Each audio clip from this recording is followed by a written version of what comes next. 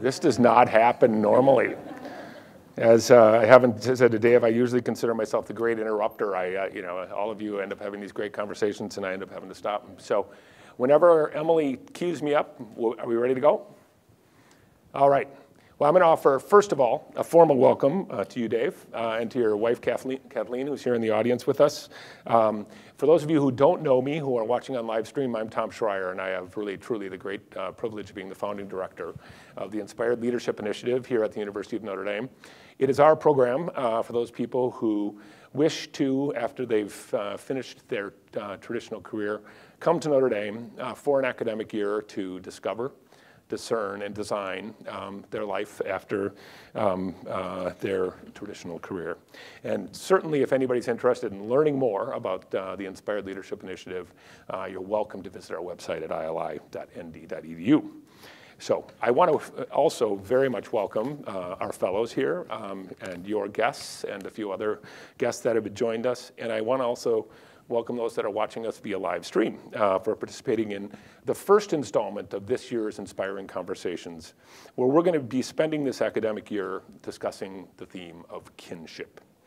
And once again, we're just incredibly excited and also humbled by the number of people that have engaged in this program since we began in the fall of 2020.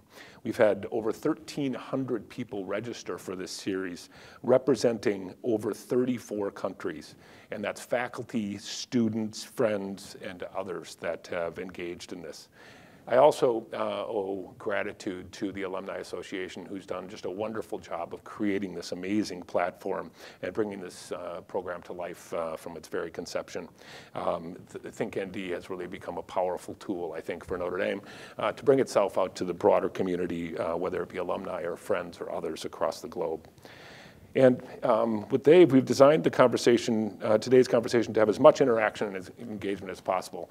We'll kick off, hopefully, with a few questions and hopefully a lively conversation, and then we'll open it up here to the audience of the fellows for live questions, as well as questions that can come in. For those of you that are on the live stream, you can submit your questions through the form, which is linked in the description of the live stream, and those questions will then be brought up to Dave and myself. So. Well, Dave, thank you very much for being here. Should we get started? Yeah, great. All right, yeah. Well, thank you for being here. So you did your homework, I think, before you came here, right? I actually had the great pleasure of giving my friend Dave some homework, and that was to read the book Tattoos on the Heart, written by Father Greg Boyle. So I just thought I'd start by asking if you have any initial reactions from that book. Well, you mentioned the word kinship. I will be honest, it's not a word that I use, and I looked it up. Just to say, okay, what definition are we dealing with here? But I think my takeaway from the book was how he immersed himself in the community, in the Los Angeles community, specifically the Los Angeles gang community.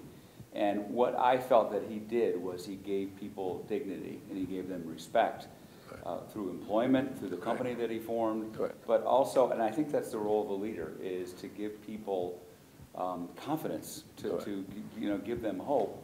And that's really what he did. And he's certainly a person of faith, as we all know, and clearly a very deep person. But his stories of what he called the homies, or the homeboys, and the gang leaders were each one of them unique, but each of one of them was rooted in how can I help lift this person up so they can be better, and so the community can be better. Right.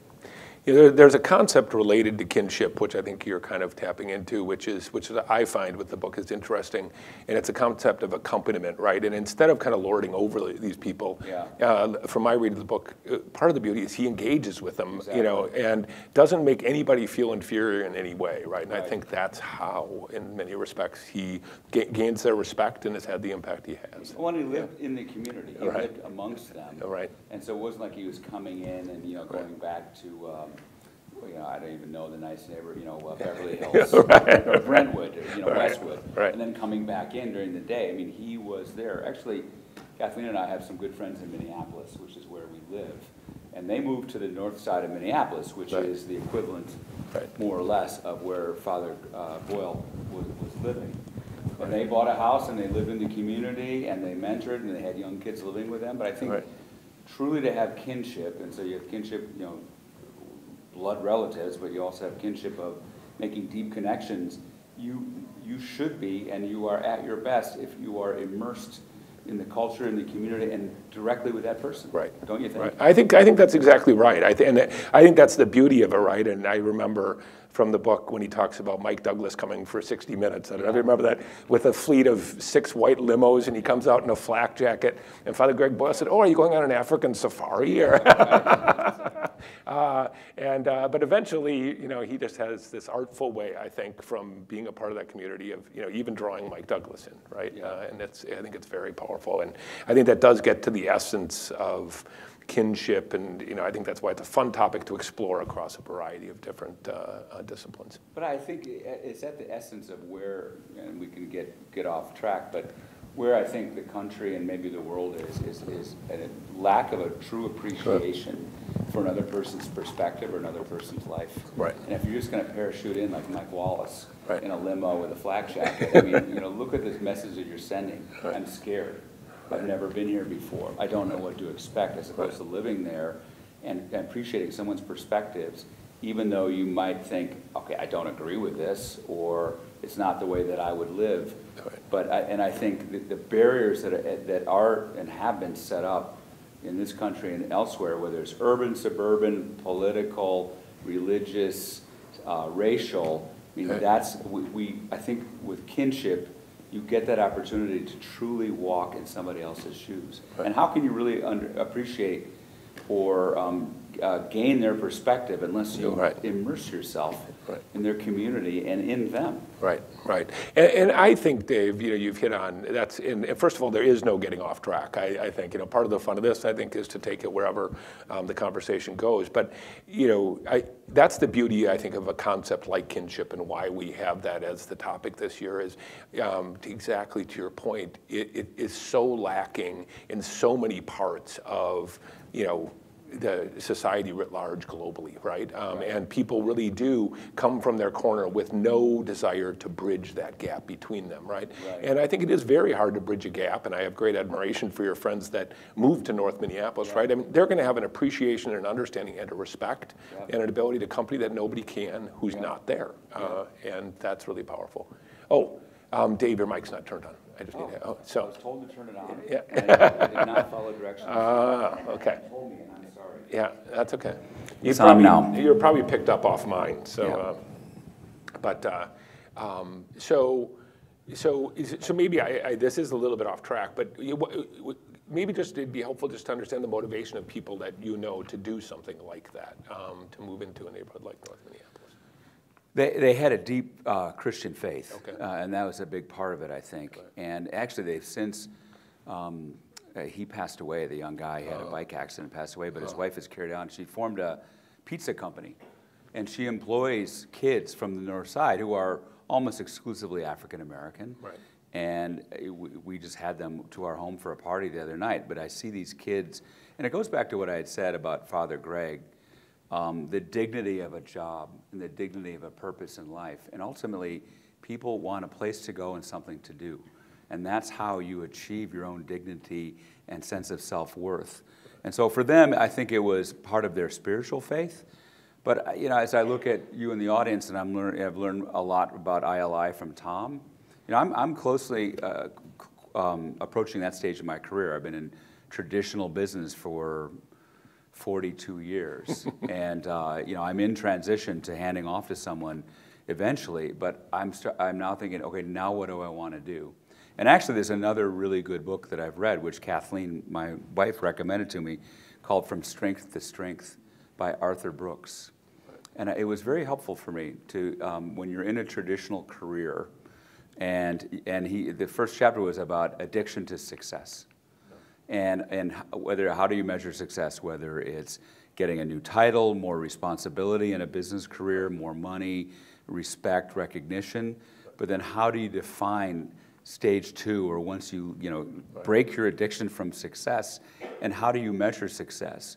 And I think going back to our friend the Nielsen's, for them it was a spiritual outgrowth, but I think for many it may be defining success of how can I impact the lives of others, how can I make the world a better place, and how can I create that kinship with people and share the benefit of my experience.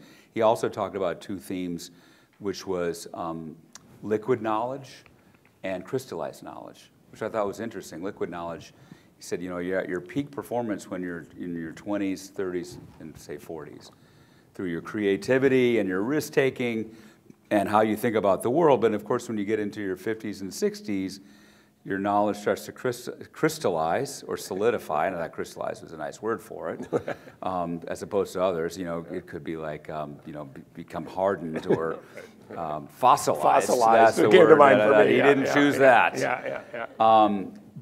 And how can you use that experience, your life experience, your work experience, your experience with people, to pass that on? And I thought it was an elegant way of thinking, essentially what you all are doing.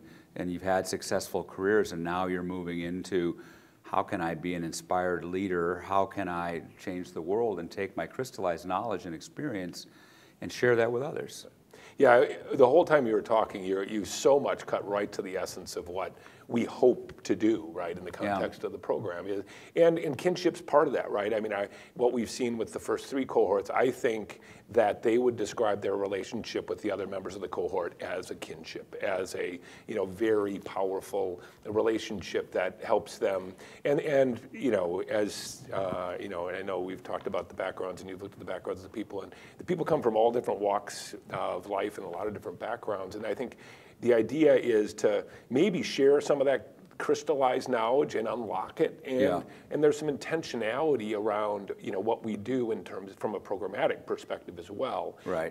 To try to give people a sense that you actually can still attain new liquid knowledge even at this stage in life. I think a lot of people believe that phase is over, and I'm sure I'll get a few grins and maybe a few looks when I say that's why we do a book called one of the elements of it is the great books, right? It's not easy to re-immerse into that kind of reading, but hopefully through that process, what people emerge with is a sense that, hey, I still have capacity to learn really cool, interesting new things. Right. You know, even though that isn't necessarily what I've been doing, because I've been drafting on the experience and benefit of knowledge that I had when I was in my 20s, 30s, and 40s. Well, it's an interesting, and I'll be interested if we have a chance afterwards to talk with students, because it's an interesting. I think it's, first of all, a very important and inspiring concept, because maybe you'll agree with the statement or not. I think society is so biased. I mean, as I emerge into in my 60s, I've come to a greater appreciation of the embedded ageism of society. I mean, you know, all those sayings about, you know, life is for the young, and just even those that work, you know, people on the radio or TV talking about their job or going to work.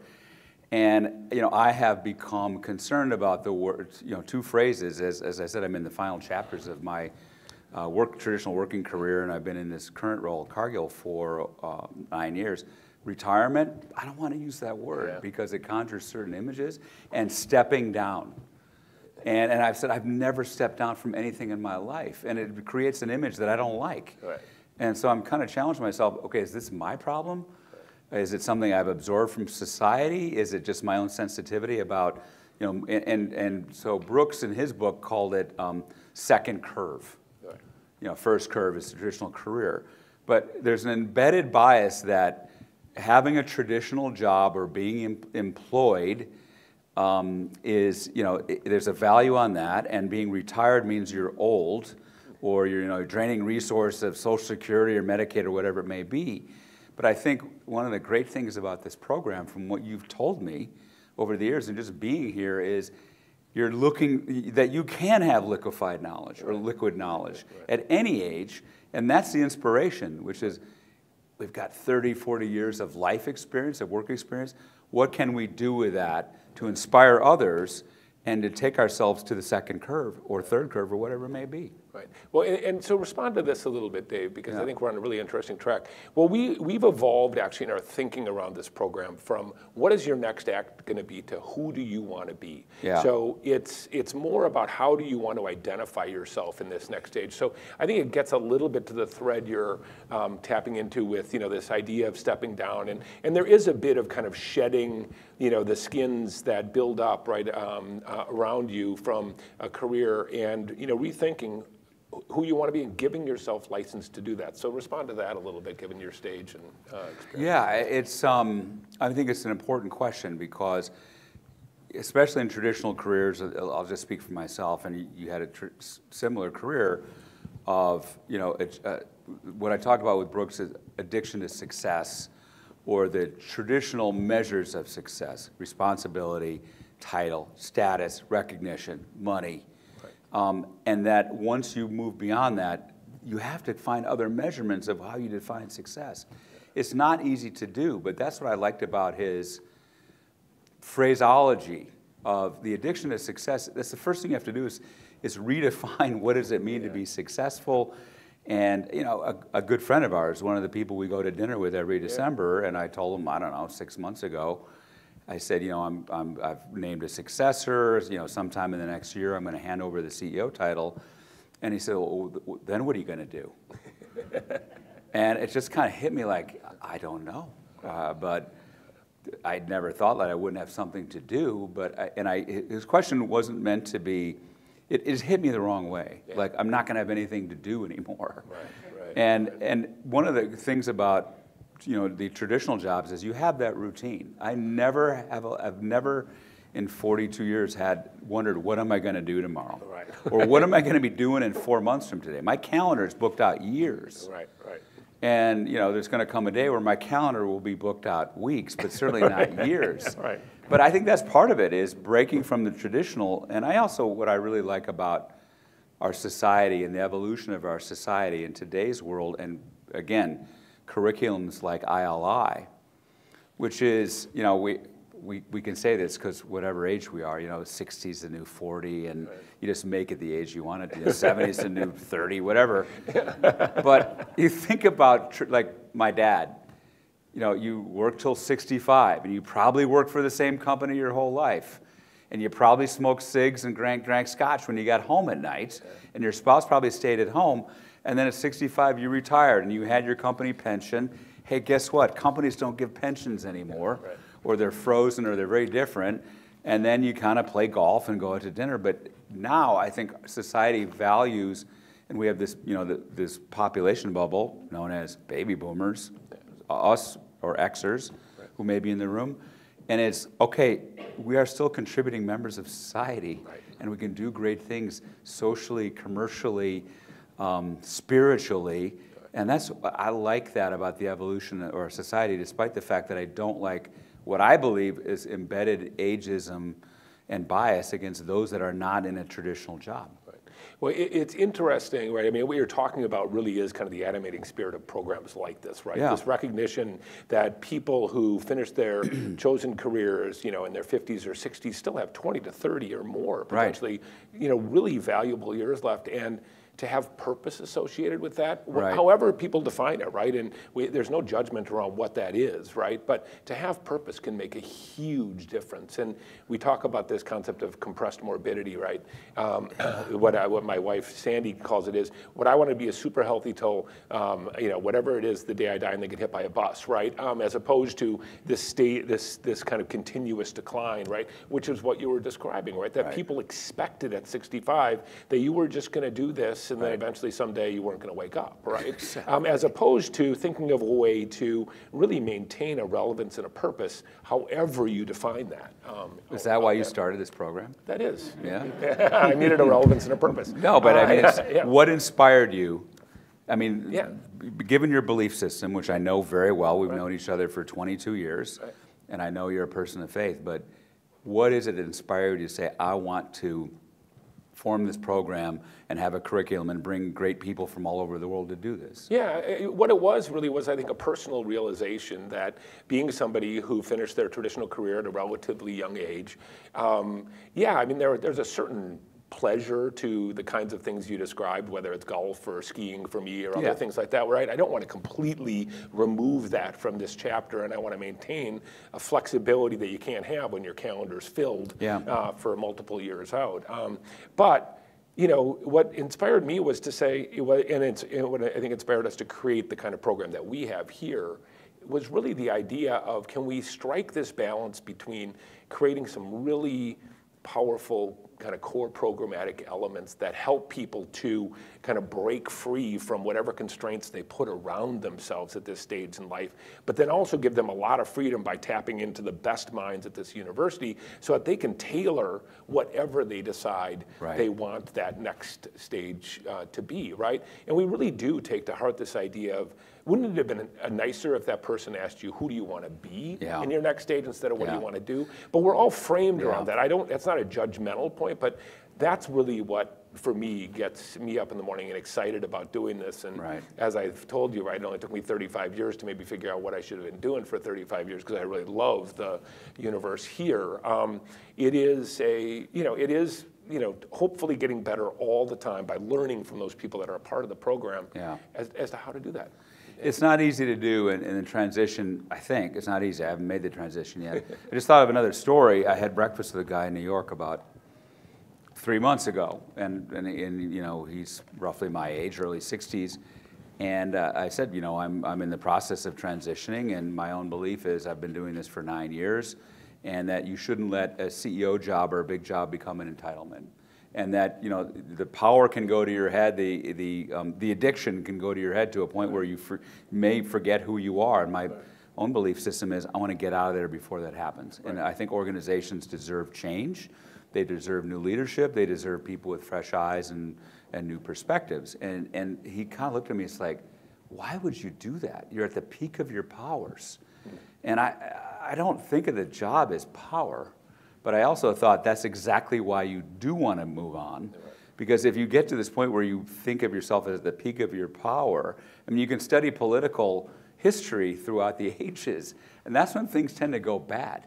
It's when you start thinking of yourselves as powerful, or you want to accumulate more power, or that's how you acquire status, is by accumulating more power. But I think the transition, I think therein lies the essence of a fulfilled life, which is to say, I'm going to move to curve 2 because I am at the top of my game career-wise in the traditional business sense, but I want to find a new game or a new curve where I can be even better, albeit different. You know, it's not going to be a 7-to-5 job, but I can have a greater impact on the world than maybe I did in my first curve. Well, and you mentioned a number of things which I think you know, kind of tap very much into the heart of what we think about here. But your comment around, I remember when you first got this role, right? And I have such great respect for you because you honored in your honoring exactly what you said to me, I think at the dinner. I think we got there a little bit before other people. And I said, how long do you think you'll do this? And you used the word half-life. You said, I think there's a half-life to a role like this. And I don't think you know, I think you actually said, I hope when the time is right, I still feel the same way that I feel today. That you know, that you just don't get so wrapped up in all of the trappings of being in a role like you have, and you decide you can postpone that, you know, that moment, you know, ad infinitum because of where you are. And so it's one of many reasons that I respect you because you've honored that. I mean, I think that's a really wonderful thing. Well, I mean, going back to the theme of kinship, and you and I have known each other for 22 years. And I remember when I knew I was going to be offered the CEO job, and I wasn't sure I wanted to take it. I mean, I thought I did, but I didn't grow up thinking I want to be a CEO someday. But I spoke to people like you and several other friends, and obviously Kathleen, to say, you know, what does it mean? Because I think the risk is you subsume yourself. The job is so intense and so all-consuming. And I don't even know how tired I am. I mean, I think I'll find out one day that, you know, what's that old, there was one of my favorite, not stories, but there was a famous author named David Foster Wallace. And he happened to go to Amherst College where I went. And he gave a graduation speech, I think it was at Oberlin, but you can find it on YouTube. And the name of it is This Is Water. And he starts out by talking about two young goldfish are swimming in the bowl, and here comes the older goldfish. And the older goldfish says, hey, boys, how's the water? And it swims away, and the one of the young goldfish looks at the other and says, what's water? Meaning you get used to your circumstances and your surroundings, and because that becomes your relevance and your context. And so I think when you have jobs like this, or jobs that I'm sure many of you have had, you get caught up in it, and you forget about, you run the risk of losing who you are, of subsuming yourself to the job, subverting yourself, that's the word I'm trying to come up with, subverting yourself to the job, and what did you miss in terms of what could you have done? That's, I think, why you're here, is discovering what can you do next, or incrementally from here, from your successful career, and so that you don't just forget, that you don't say, what is water? I want to find water and air and land and sea, and make people, myself, and the world better.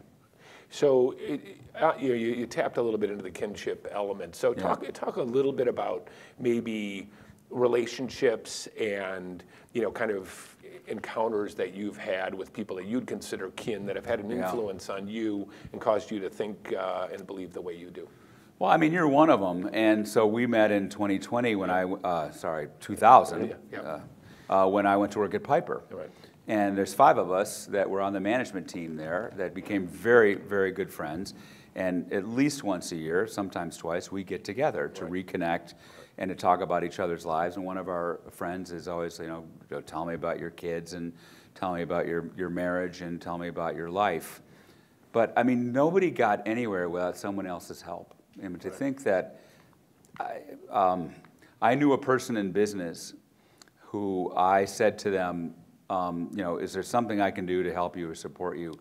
Actually, I can think of 2 people, and they said, I really keep my own counsel. And I was kind of not offended by it, but I was shocked. How could you keep your own counsel?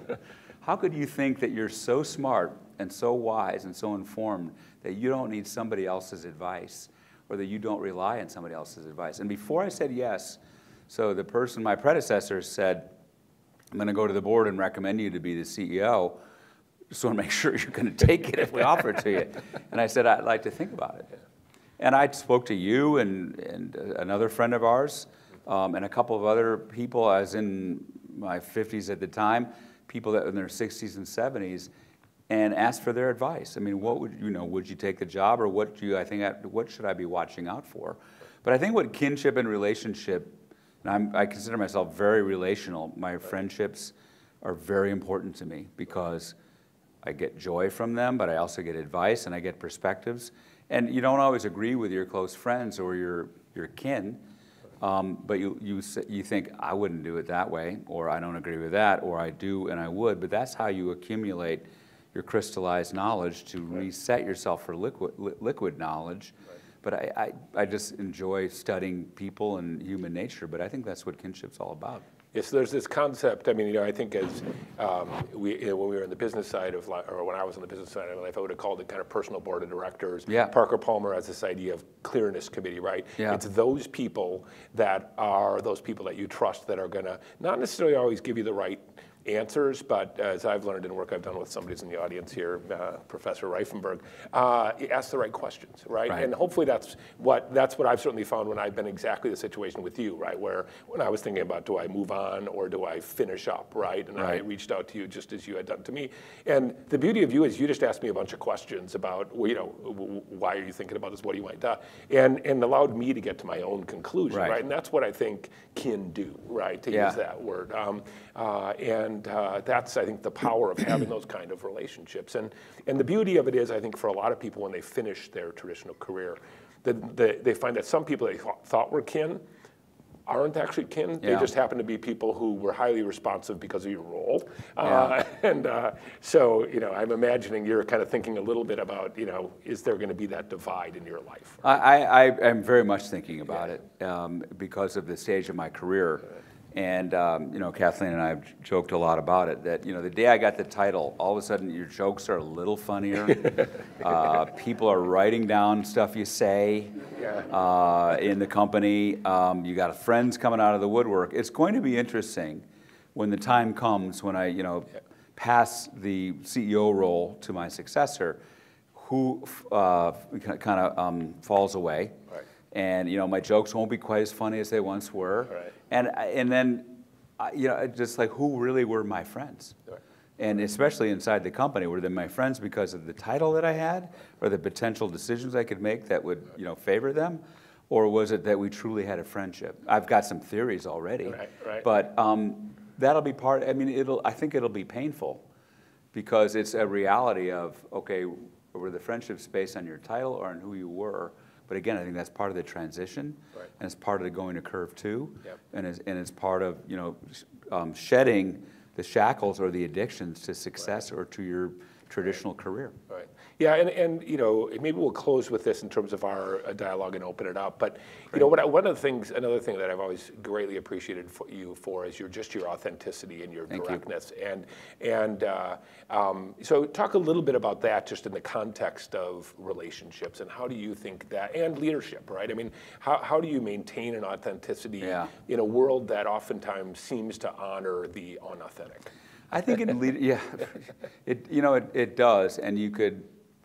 I mean, I won't start going down the path of, you know, what category of people in the public view are most inauthentic.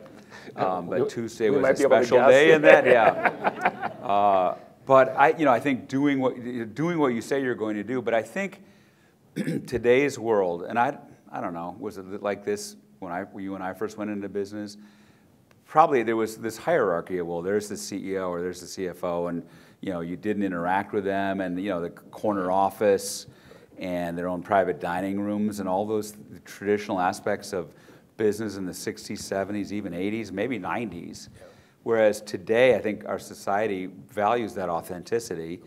And those that you lead, they want to know who you are. You know, what do you stand for? What are your values? How did you get to where you are? I mean, as I said, I love studying leadership and think I want to be like her, or I don't want to be like him. But I think the common denominator is that they're real selves, they're authentic, they let you in, they let you know who you are. I go down to the cafeteria to eat lunch, I pause and try and get to know somebody's name, and try and remember them the next time that I see them. But I think there's little aspects of who you are that, the other thing is, we're just passing through. Life or the title, I mean, Cargill's 157 years old. I'm the 9th CEO in history. And there'll be a 10th, and there'll be a 11th and 12th. I just got lucky enough to have the job, and the honor's on me. But the obligation's on me is to share that honor and to lead people and to let them know I'm just a regular person. I've got my fears and my doubts and my anxieties just like you do. It's just a different job and a different role. You've been close to leadership. You've been close to, in people that have big responsibility. The best ones are the ones that show you who they are. I mean, you and I have had conversations, that group of guys, where people have broken down, they've cried, they've talked about things that are upsetting them, about their kids. That's what authenticity, ultimately, that's what kinship is. I think that's exactly right, Dave. And I think, when I think about what is the beauty of a forum like this and what the objective of a forum like this, and I think it's a great segue to some questions, is it's been my hope that we'd have exactly the opportunity to do this, to show the authentic human side of people that I think oftentimes are looked at in a very kind of narrowly defined box, right, of this individual or people that are in these kind of roles are this way. And I've been very blessed, and a lot of these people are people we know in common, to know people that I know are amazingly great human beings, with great values, and all of those kinds of things. And people don't get a chance to see that, right? And that's, I think, the power of it. And you've been wonderful today in sharing just that, I think, with our audience. And I think that, as much as anything, is what we want to do. And I think, my hope is that it's also inspirational not only to people that are here, but to those people that are listening to us and are hoping that they have, potentially an opportunity to tap into this kind of thing as well. So with that, Joe and Ashley have microphones for those of you that are here, because we do have an audience that we want to be able to hear us. So if you have a question, raise your hand. Otherwise, if there are questions that have come in, Emily will bring those up to me as well. So any questions from the audience here? Yeah, Julia.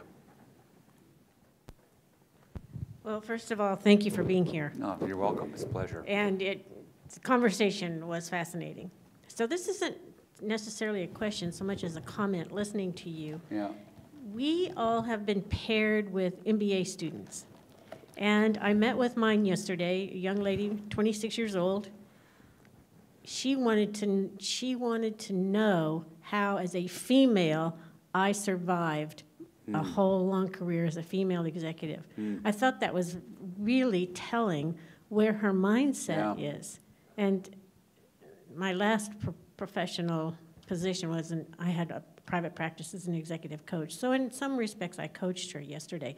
She was taking copious notes of things. She said, I've never heard that before. Nobody's ever said that to me before.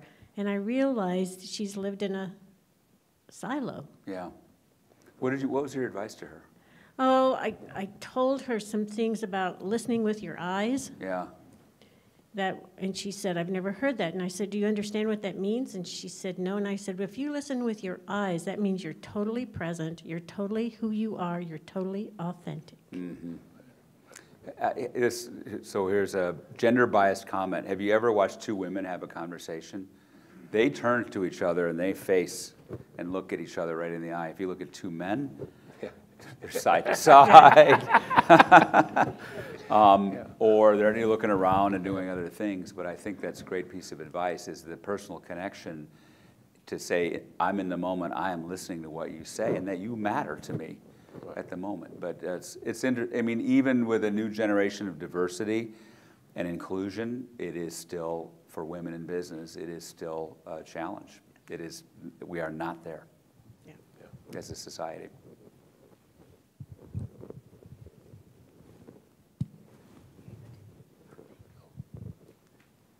Hi, I'm Tammy Griffin. Thank you. Tammy, hi. So you mentioned what I wanted to ask a question about.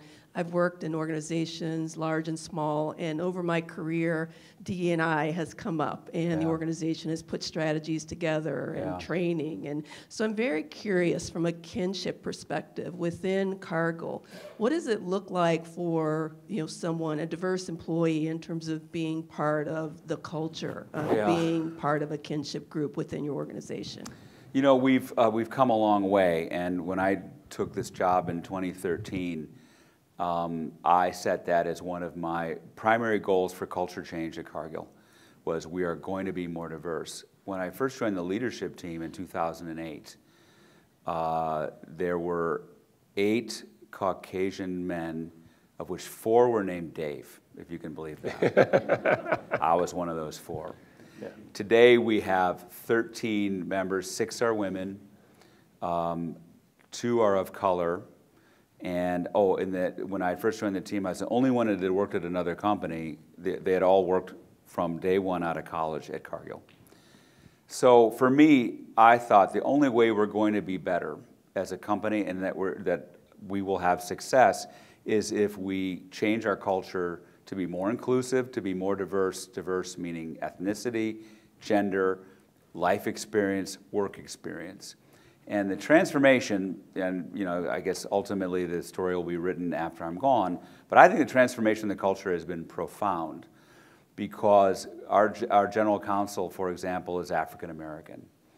And the corporate secretary at the time was African American.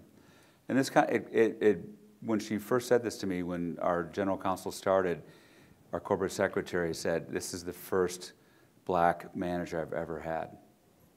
You've never had one. Never. And it broke my heart. And I thought, first of all, that's something that I should have thought about that, but this is water, right?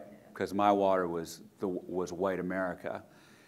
But for her to have a black supervisor really made a difference. And the other thing is, we have grown the ranks of our African American attorneys, because they see, okay, if I could be general counsel at that company, basis on where I'm coming from and being African American, and I don't think people would have thought that before in a past world. So I think it's transformational when you have that as part of your culture strategy, is people you lead want to look up at the top and say, that looks like me. I recognize that person, or I recognize aspects of that person. But if it's 8 white guys, 4 of which are named Dave, how in the world are we going to attract diversity to the company? And that has been one of my prouder legacies at the company. Thanks for the question. Tammy. Yes, sir. Tim Weber here. Thanks for being here. Is it Tim? Sorry. Tim, yes. Yeah, hi, Tim. Just so you know, when you do walk away, it's going to be okay. I did it in May. My jokes were not as funny. In fact, people walk by me. But it's going to be okay. Thanks for saying that. So a little kind of, I'm curious what you've learned over your last 9 years of CEO on Kinship. And I got it, and really from a corporate perspective. You know, how have you gone about delivering your message through a very large corporation, right? Global corporation, to make sure that your message is being heard. Yeah. I mean, it's easy in the C-suite, it's easy happened in your headquarters because you can go have lunch with someone. Right. But how did you do that corporately, and what did you learn worked versus what didn't work? Yeah. I started out thinking, okay, I am going to get to know everybody in this company. I mean, to say that facetiously. We have 160,000 employees, so that wasn't going to happen. But I think, one, it was travel. And one of the things, we have 1,200 facilities around the world that make food in some form. And so I worked very hard to travel, to be on the floor of the factories, to talk to the people, you know, you vote with your feet, or where you are shows what you care about. So for me, it was like we are in the salt business, and we have a salt mine in 1,500 feet below the surface of Lake Erie in Cleveland, which is pretty amazing. You drop down in a mine shaft, and then you drive out in an ATV 7 miles where they're mining salt, and you look up and you think, Lake Erie's up there. Very weird moment. And you're thinking, I hope there isn't a leak.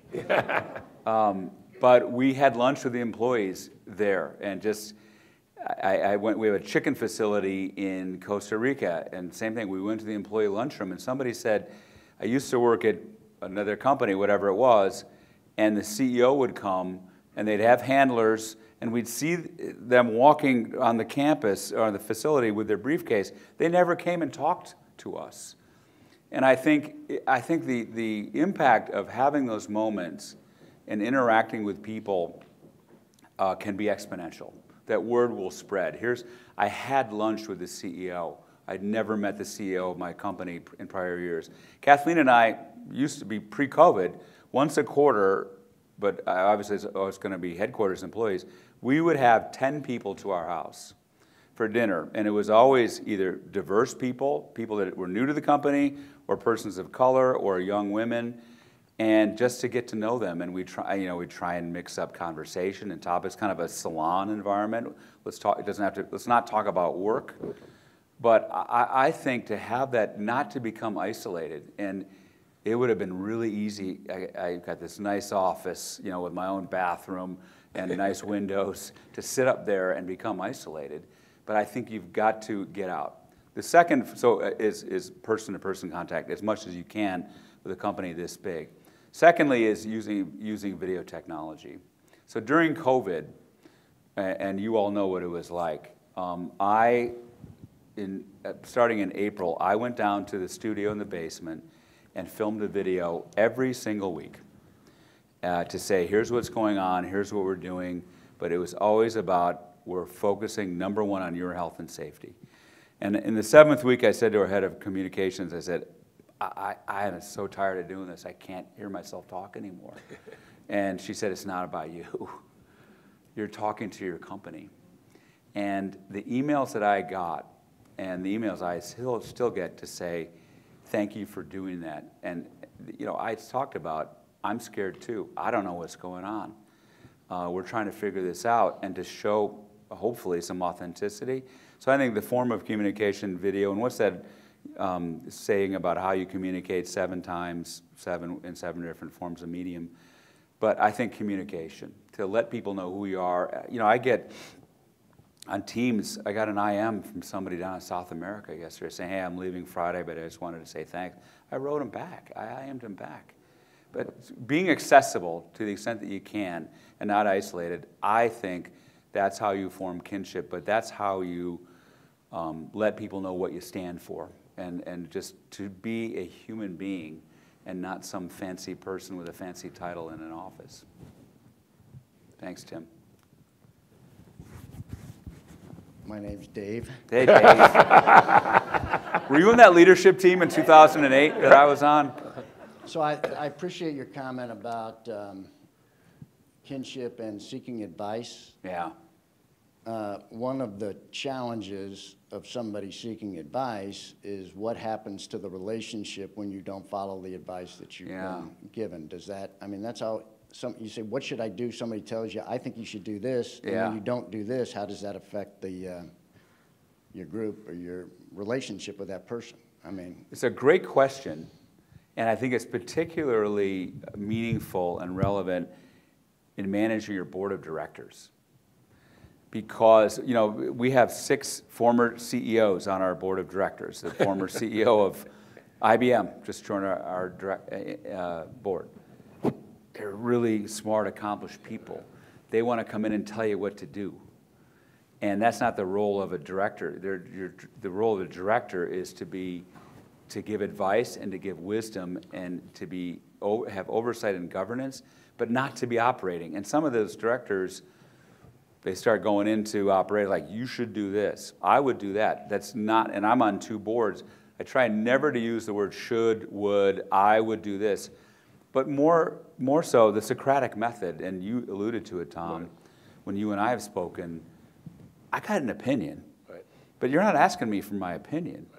I think you're asking me for, help me think this through. And so I will ask you questions. Have you thought about this? Or why do you want to do that? Open-ended questions that aren't yes or no. And so I think you're right, Dave. I think particularly with your board, if you ask them, you know, what would you do here? And you think, I don't think that's what I'm going to do. And then they're going to be offended that you didn't take their advice. And I think also part of being, you know, having kinship is, here's what I would do. Hey, did you do that, Tom? No.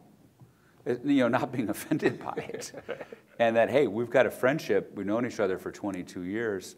He didn't take my advice. But it can, especially I think in a board relationship, it can create awkwardness if, you know, you go specifically. So I think as a CEO, when you're managing your board, you've got to go in more seeking broad input as opposed to asking a binary question. And so a part of it is a tactic in how you manage your board. But it's a relevant question that can lead to, well, I guess he didn't like that advice. You know, it can be very touchy. Did you have a question? All right. Thank you. I want to really Tell me your name. Amos Fon from Amos. Cameroon. Somebody from Yaoundé? You know Yaoundé? I have not been there, but I know it's the capital of Cameroon. Sure. I've been to Ghana and Cote d'Ivoire. Great. Your neighbors. Yeah. Yes, they are. Thank you very much. I really appreciate your talking and sharing with us today. I think the magic, because you talked about success addiction. Yeah. And that's a challenge when somebody starts making it, he just keeps making it. The magic of a program like this one is to be able to detach yourself and spend a year here, whether it's 10 months. That's the magic of the program, because, you know. Now the question I have is it easy for those detachments, having reached that level and so many things to do, how is it easy? Now let me not call it step down, as you were talking, step forward, because to me you are stepping forward to become a greater force for good. Why am I saying this? When we work on careers, but when you step down, you start thinking about legacy. Right. I'm not saying that in a career there's no legacy. Right. But this one is different. It's more now about what am I really leaving behind out of the career? Right. How is it easy to detach yourself? Yeah. Because when, like I said, the magic is sitting here and doing everything here without those other things out there. Right. Is it easy? Right. Which is why you're in this class. So Tim told me it's going to be okay. That's helpful. So I've gotten the benefit of you, but I'm guessing that, and Tom has told me, one of the great things about this cohort is the ability to connect with others and create new relationships, create kinship with people that are coming from different walks of life, but similar walks of life, in that you all are now into curve 2 and realize, you know what? It's okay. I got out of the water. Now I know what's outside the water. I'm not the goldfish anymore. Right. And I got to think it's got to be, I mean, I want to do this. I don't know if I'll do it here at Notre Dame or somewhere else, but I think it's a wonderful program that you've created. Thanks. With great people. Yeah, well, it is, like I said, and you've heard me say this, right, it's been one of the great blessings of my life to be able to be engaged in something like this, right, and hopefully to, one of the people who you'll meet later today said, our objective is to create a space for this. That's all we can really do, right, is to create a space for this and hopefully, make that space be as rich and valuable as possible, but ultimately that space is shaped, and the leadership team for the ILI was talking about this yesterday. Every cohorts, we have the same admission criterion, we reach out to the same groups, everything is so dramatically different. So you all shape that space so powerfully different based on who all of you are that it's a testament to the fact that this program is really about the individuals that are part of it, that become hopefully kin and go forward. And I had mentioned to you, that's been one of the wonderful things too, is just seeing how that kinship forms and those relationships solidify. But isn't that, I think that's the essence of leadership too, and somebody said to me once, people aren't going to remember what you did, they're going to remember how you made them feel. Right. And that's the impact of leadership. Like, hey, look at the P&L, or look at the acquisition we did. And that's where I think, especially in my closing chapters, how can I give people confidence? How can I make them feel good about themselves and that they can be successful? And I think ultimately that's what leadership, I think that's what is at the core of effective leadership. Right. Well, and the other thing, which I think you alluded to, is I think good leaders are learning. It's certainly been my experience here every day, right? I mean, just your experience that you related around the general counsel, right? That, you just don't think about the fact that unless if somebody that you can really relate to in a meaningful way is in a role that you can aspire to, you may not, you don't understand the water unless you've kind of seen that, right? And so those kinds of things, and being willing and open to learn, and that's another thing that we hope to inspire in people that are part of this, and also the people we reach through this, is the willingness to continuously be open to learning and not just saying, I know what I know and I'm going to be stuck. Wouldn't that be sad though? Like I've got all the knowledge I'm going to have, but to always be thinking, how can I be better or to learn more? To come back to University of Notre Dame at this stage of life. I mean, what a wonderful opportunity.